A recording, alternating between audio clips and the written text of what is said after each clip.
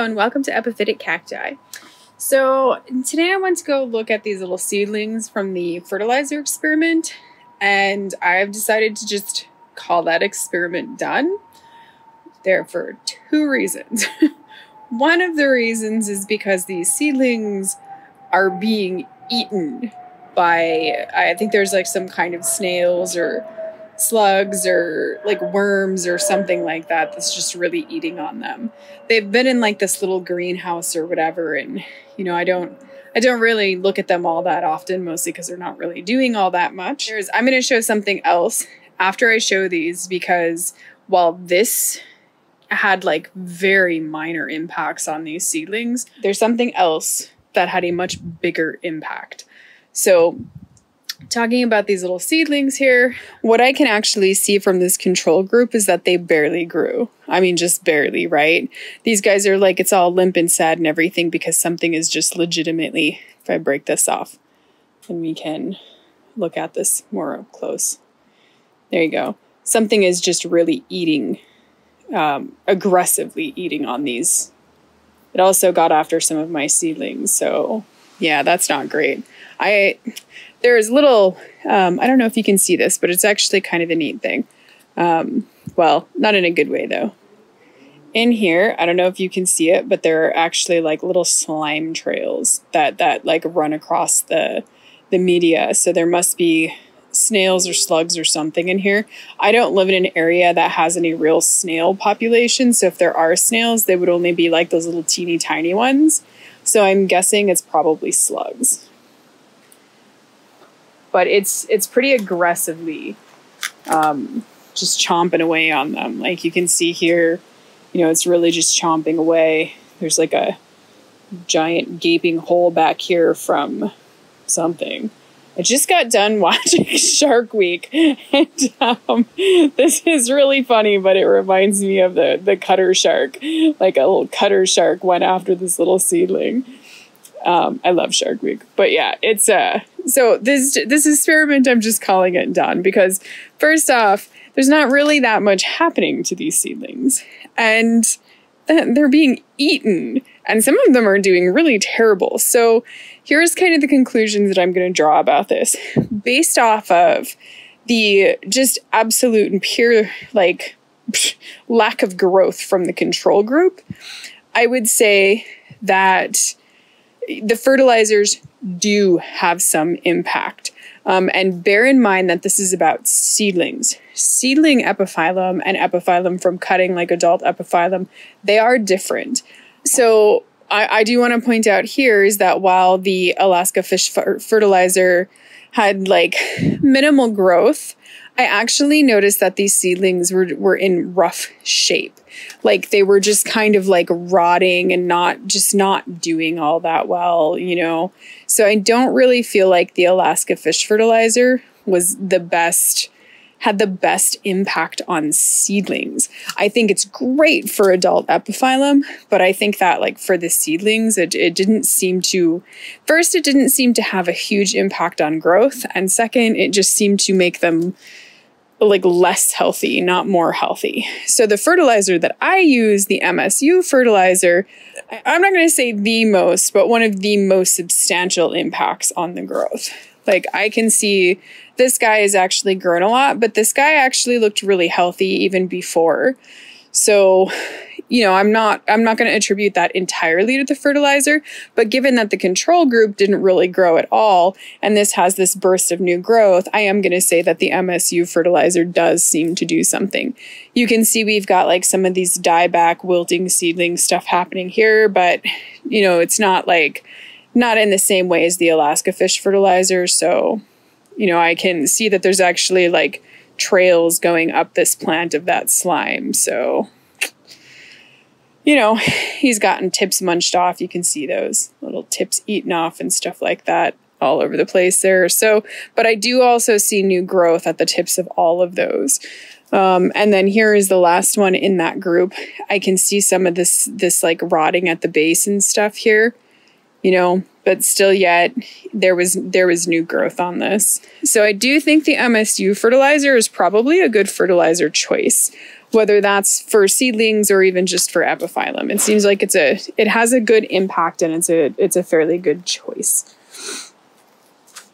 The generic fertilizer that I used as well also saw signs of new growth. So there were signs of new growth on that. Okay. There's also a lot of chomping. This got eaten so bad. I mean, this guy just, it just ate that. So I don't know, maybe that fertilizer makes things taste better because there was significant chomping on these. But there was also some growth on these. So I will say that just a regular, just generic balanced fertilizer, 10, 10, 10, nothing fancy, nothing expensive, probably works. You see all that munching, probably works,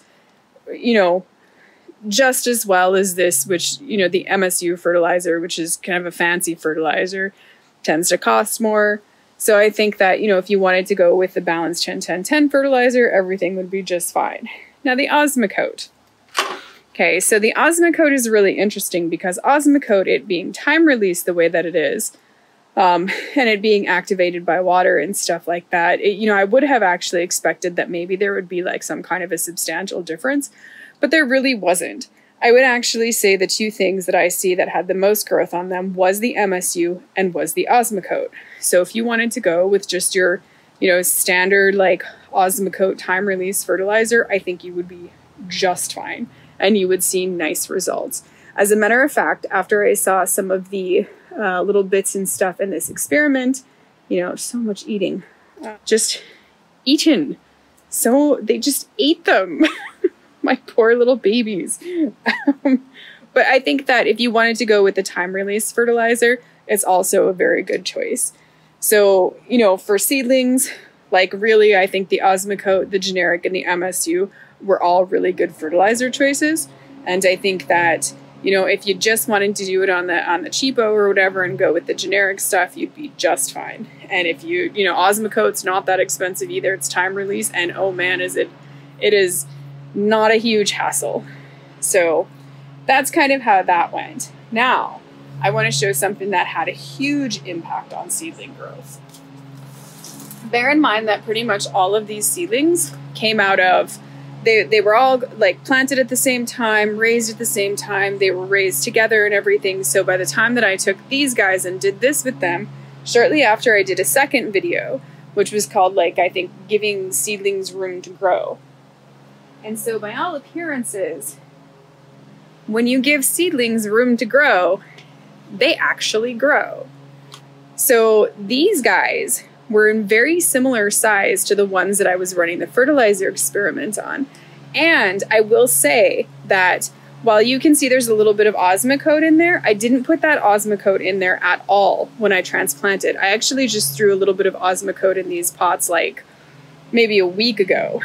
So that's not anything of what's causing this burst of growth. This burst of growth is legitimately just caused by putting the seedling alone in its own separate pot, by giving it room to grow. And this wasn't a fluke. This wasn't even kind of a fluke. There was 5 of them that I did, and all of them showed signs of substantial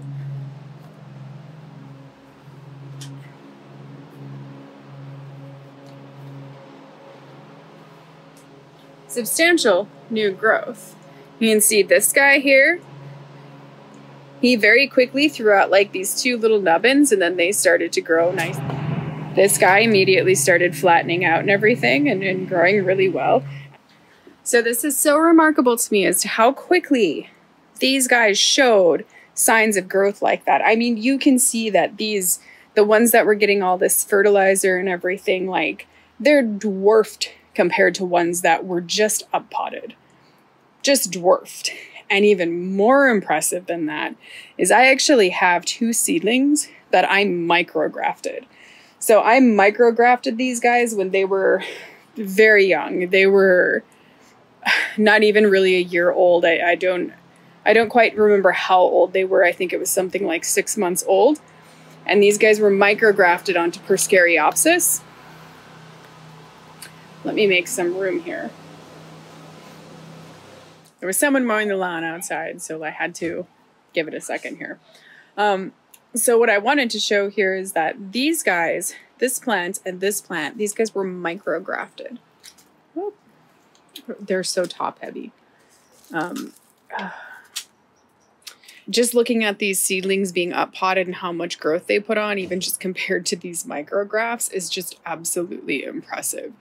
So, I mean, to me, considering, you know, like the grafts are really supposed to grow so much faster. And so while these grafts probably have, it's amazing as to how quickly they, you know, the seedlings will actually just totally take off in a burst if they're just provided the room. And the reason why I can say that this is not a fluke is, one, all 5 of these have this kind of growth. But I actually took all of my other seedlings and I called them out and I did the same thing to them. And all of them are showing the same kinds of signs. And they are really, really, really just kind of putting the fertilizer experiment to shame. So at the end of the day, what I would say is that if you want epiphyllum seedlings to grow and, you know, to like grow better and grow faster, I think that it is a wise thing to do to, when they are young, to call them very well, for one, and for two, to always make sure that they have enough room to actually grow. I don't think that epiphyllum seedlings mimic their epiphyllum parents that are grown from cutting quite in the same way. So I think when you grow them from seedlings, things are going to be a little bit different.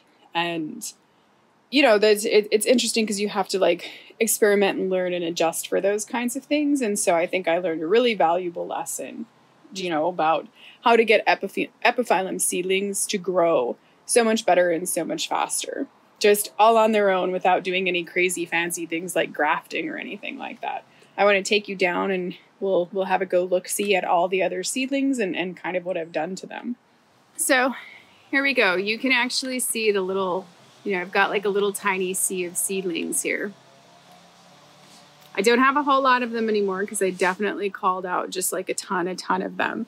But, you know, you can see like these guys, they're already having just this burst of growth here. Pretty much all of them are like that. They're just having this amazing burst of growth after being moved up into these bigger pots like this and then being moved, you know, completely called out, not being grown in like groups of, you know, small bunches of groups and everything. So, but there you go. That's actually what is left of, I think, trays and trays and trays and trays upon seedlings. So here's what I've done with the seedlings that are younger. These seedlings are actually like a kind of a, you know, pretty much like a year following those other seedlings, or at least 6 months or whatever. So what I've done with those guys is I've really just totally called them out. I called them much better than I did the first time, like the first group of seedlings that you just saw, the bigger ones. So I really, you know, while these guys are a little bit younger, I mean, I've just like really, really called them down, made sure that there is only 1 seedling per pot.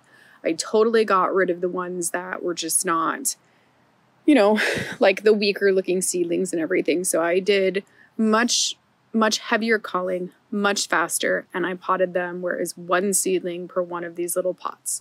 And that is, I think, how I will just end up doing all of my seedlings from now on. So I hope that was really informative. Thank you for watching and happy cacti growing.